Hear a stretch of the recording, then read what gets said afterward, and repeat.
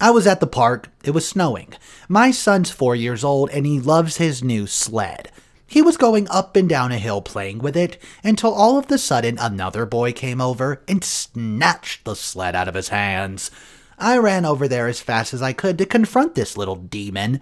That's when entitled mother, aka Karen, shows up, saying how her husband's a big shot and how she'll have me arrested indefinitely if I don't let her use the sled.